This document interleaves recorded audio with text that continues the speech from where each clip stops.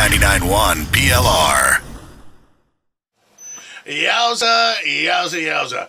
Charlie Sheen. You don't even have to work to come up with a joke. A warlock filled with tiger blood. Sounds a lot like Gaddafi, doesn't it?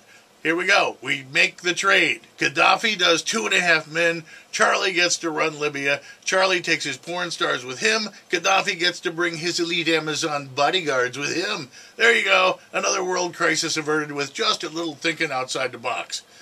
Or perhaps thinking about the box. I'm not sure.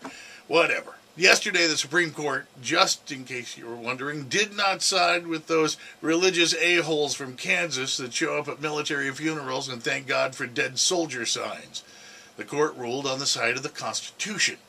No matter how sick and twisted we still feel about their speech, they still have the right to free speech in this country, and that's what the case was about.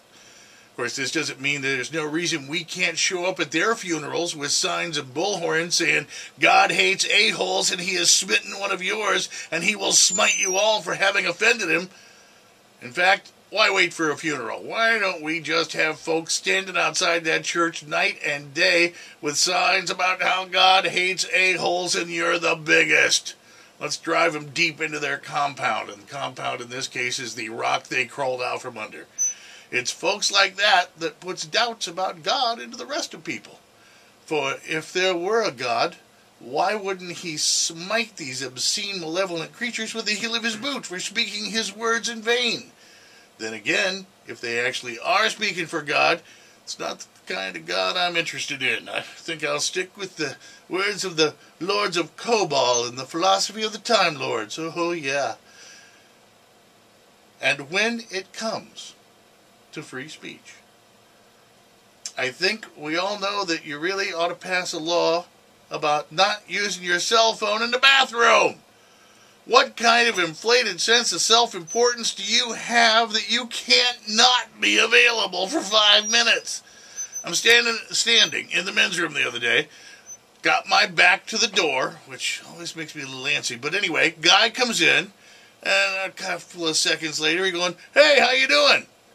Well, I don't want to seem like some sort of a stuck-up prick, and I go, well, I'm just fine. I'm a home run looking for a ballpark. How you doing on this fine day? And the guy gives me attitude and says, hey, I'm on the phone.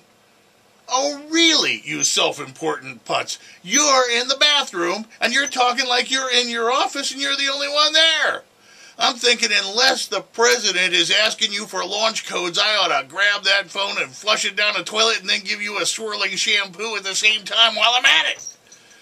But then I'm thinking, am I really pissed off because he was talking on the phone, or because he made me feel like an idiot because he wasn't talking to me? You know, that's the problem with all this new technology. You see somebody walking around in a parking lot talking out loud, you used to be able to say to yourself immediately, whoa, space shot, shields up, avoid contact, phasers on stun.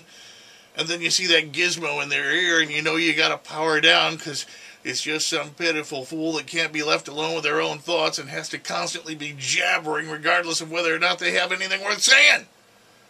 Frack it all. It's Friday. We'll talk to ourselves. Oh, yes, we will show everyone that we are the top of the food chain here on planet Earth. We're going to pig out, pork out, freak out.